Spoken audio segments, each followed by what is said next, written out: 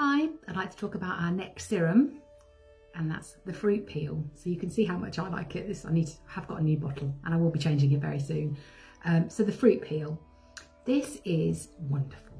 It is the best smelling serum, I would say, out of the whole range that we have.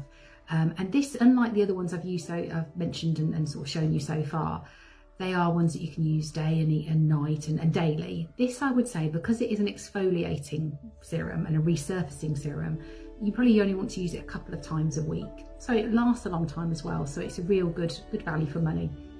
So we have papaya. That's what makes it smell so nice. And if you have children, to me, it smells like Haribo sweets, but it is papaya, but it's that really fruity, light scent.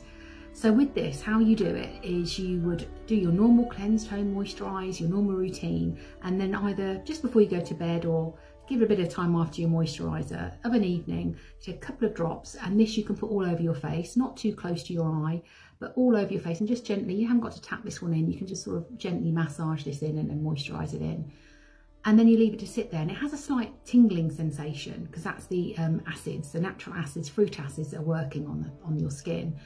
And I sort of liken this to Pac-Man, really. So if you imagine, you go to sleep and then it is eating away at all the little dead skin cells on your whole face. So you do wake up in the morning with a brighter complexion, a clearer skin. So it's a great in combination with other things that we've got other serums, things like, removing and calming spots. So when you do have things like scars or hyperpigmentation and you want to remove, obviously get through those layers of skin quicker so the scar is removed, fruit peel's fabulous. So a great round your nose, great round your chin, around your forehead, anywhere, but it leaves it feeling so smooth. So thoroughly recommend it. And if you are not a fan or you want an alternative to the sort of more coarse or actual physical exfoliators like the Face Smooth, then this is a great alternative to use on a different time, or maybe use this once a week and your Face Smooth the other time. But love it, absolutely love it. And I would say what I tend to do is every 3 or 4 days, I would say, I do actually put, quite sadly, a little reminder in my phone because I do forget what day of the week it is. It seems like that at the moment. Just to make sure that I think, yeah, do my fruit peel tonight.